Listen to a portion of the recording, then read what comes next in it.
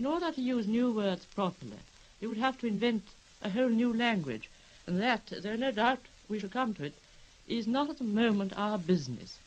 Our business is to see what we can do with the old English language as it is. How can we combine the old words in new orders so that they survive, so that they create beauty, so that they tell the truth? That is the question.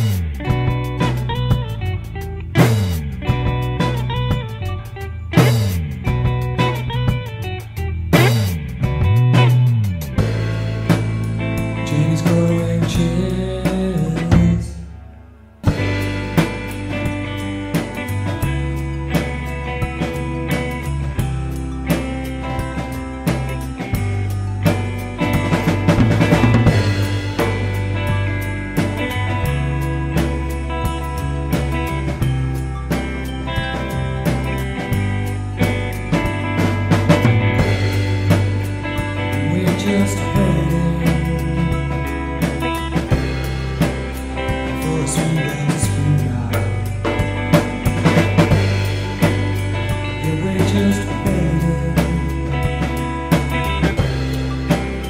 for a sweeter to swing by.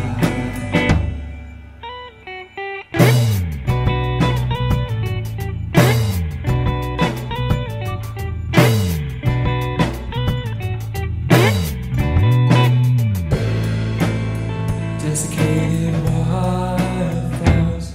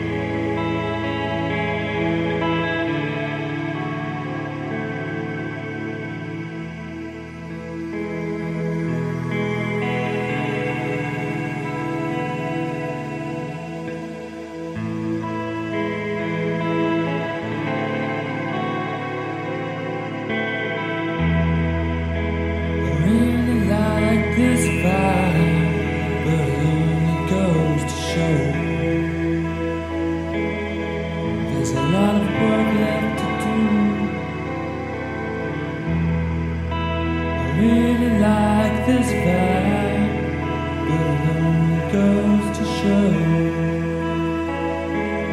there's a lot of work left to do. A lot of work left to do. A lot of work left to do. A lot of work left to do.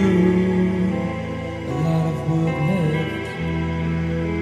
A lot of work left to do. A lot of work left to do. A lot of work left to do. A lot of work left. I really like this vibe, but it only goes to show there's a lot of work left to do.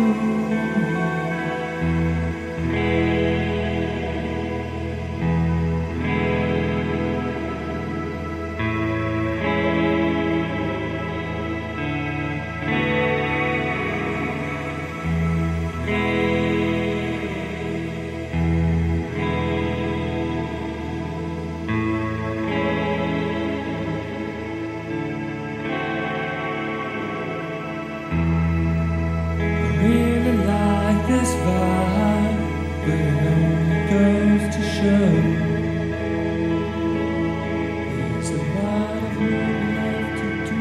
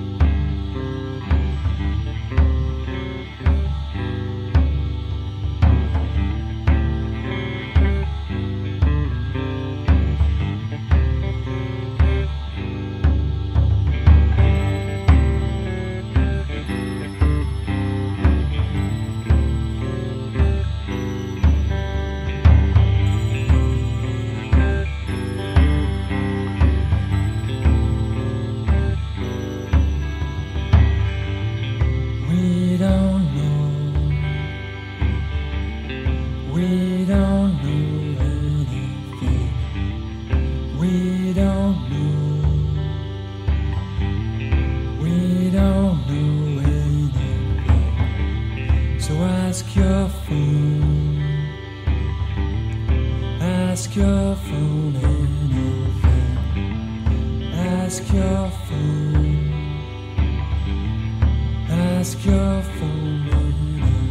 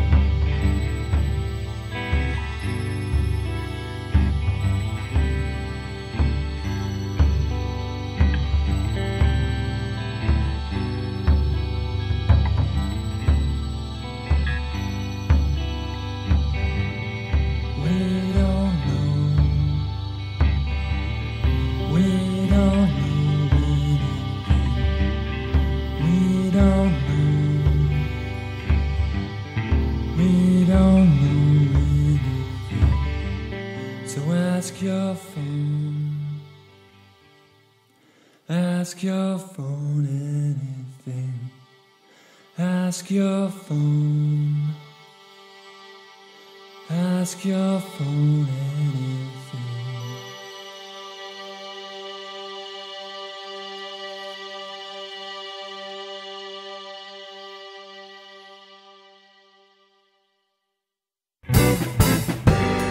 We have it said there's a place we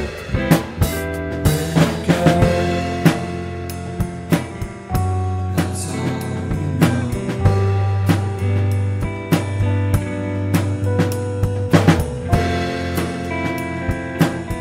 That's all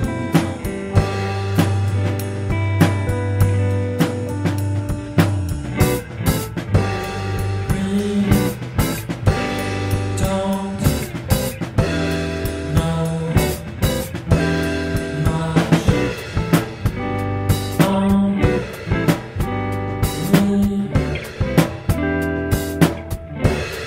Only what we've been told. Only what we hear.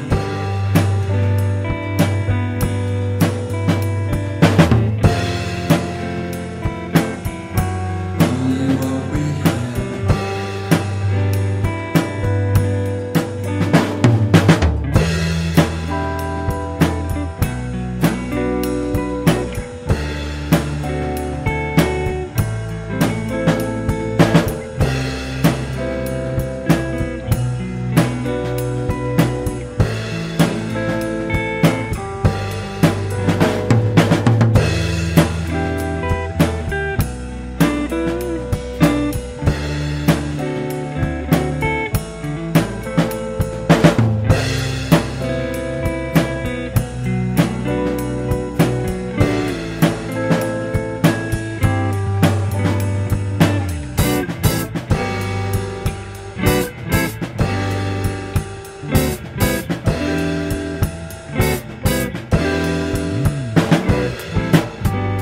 We don't know much at all. Only what we hear.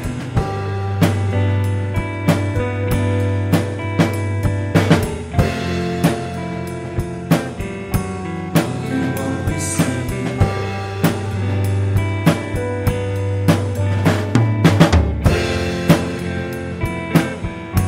Only what we read.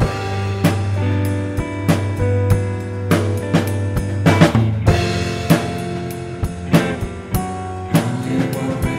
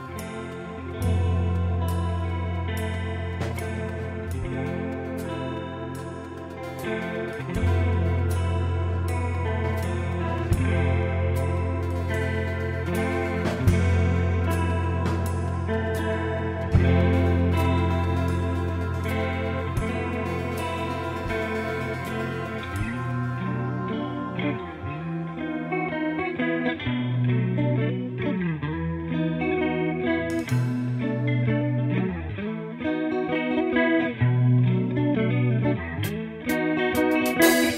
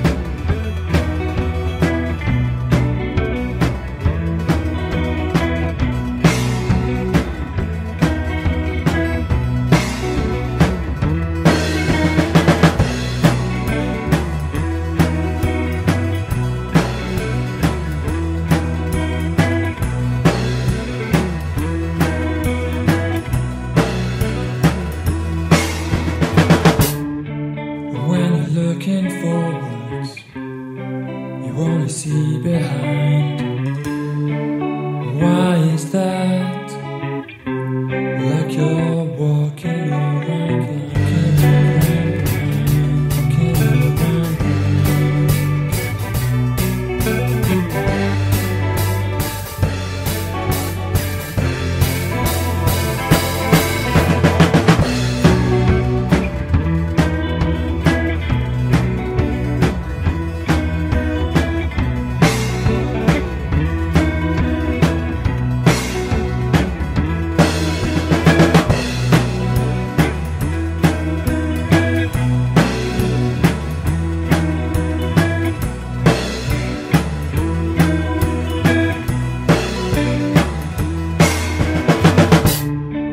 When you're looking backwards, you only see ahead.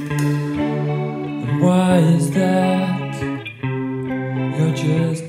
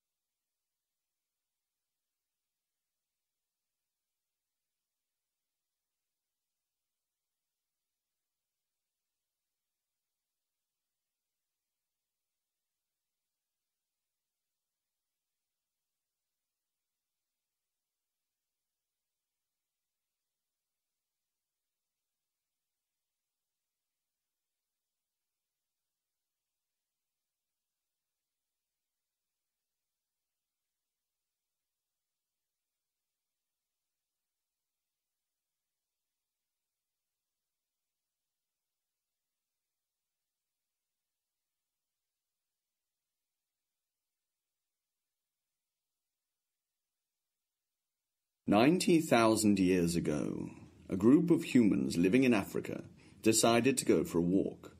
It was a long and slow walk, fraught with danger. It would take them and their descendants about 80,000 years, but it was perhaps the most significant trek in the Earth's history. Homo sapiens were not the first hominids to leave Africa. Other hominids, such as Homo erectus and Homo neanderthalensis, had got a huge head start.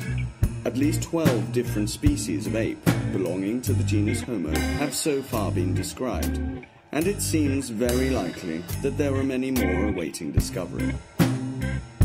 The world that early hominids colonized was dominated by large mammals: megafauna, woolly mammoths, aurochs, cave bears, giant elk, saber-toothed cats, woolly rhino. They were exploring a world that really did contain monsters. Every river they crossed, every new valley they entered, they could expect to stumble across new and formidable behemoths, many armed with tusks, horns, fangs, claws, tusks, horns, fangs, claws. As they traveled, they would have come across other hominids, tribes of creatures varying from the large and powerful beetle-browed Neanderthals to the hobbit-like Homo floresiensis. Our legends are full of dragons and monsters, elves, pixies and trolls. They are not myths.